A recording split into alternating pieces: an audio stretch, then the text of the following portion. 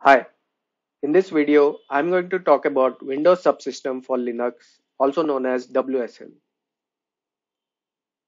What is this WSL all about?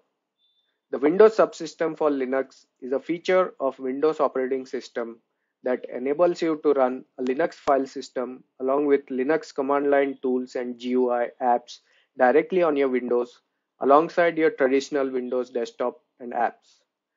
WSL is for anyone who likes using Bash, common Linux tools like sed, awk, etc., but also enjoys using Windows productivity tools. WSL enables you to run Linux in a Bash shell with your choice of distribution like Ubuntu, Debian, OpenSUSE, Kali, Alpine, etc. You can also access your local machine's file system from within the Linux Bash shell. You'll find your local drives mounted under /mnt folder. For example, your C drive is mounted under /mnt/c. WSL2 is a new version of Windows Subsystem for Linux architecture that powers the Windows Subsystem for Linux to run ELF64 Linux binaries on Windows. Its primary goals are to increase file system performance as well as adding full system call capability. What are the prerequisites for installing WSL? To install WSL, you must be running Windows 11 or Windows 10 version 2004 and higher, that is build 19041 and higher.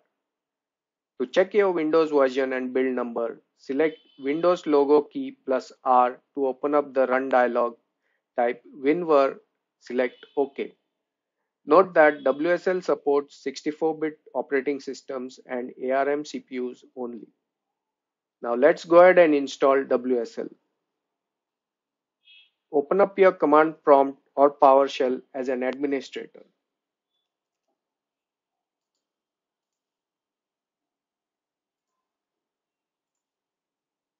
Now type the command WSL list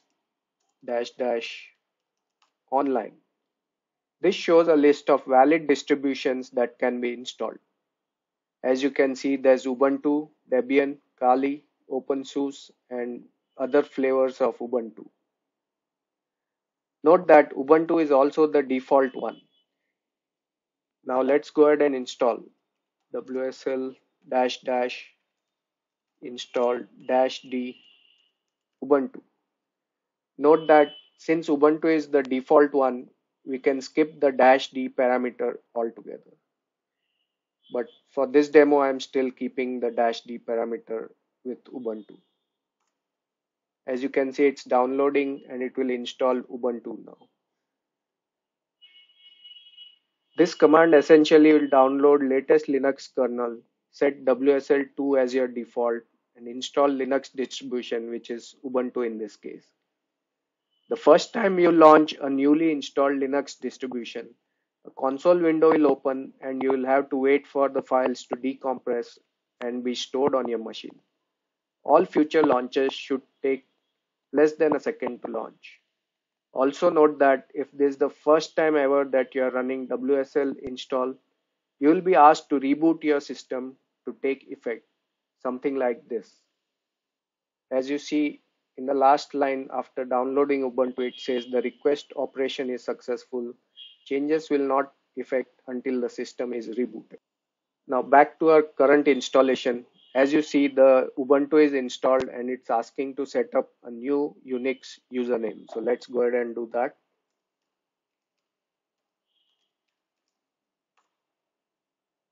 Let's set a password. Let's retype the password.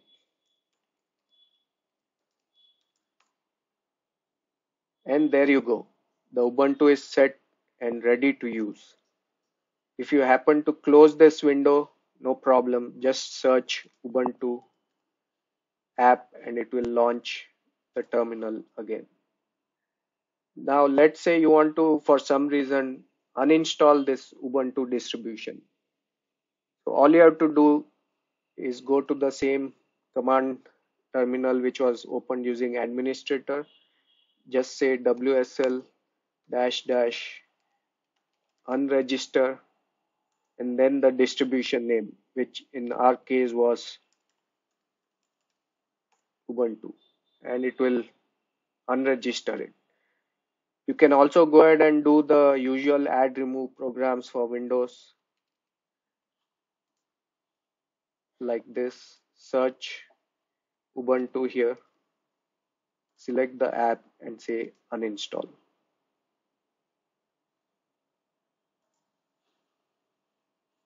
So that's all I had to cover in this video. Please subscribe to my channel and hit the bell icon to never miss an update from me. Thank you.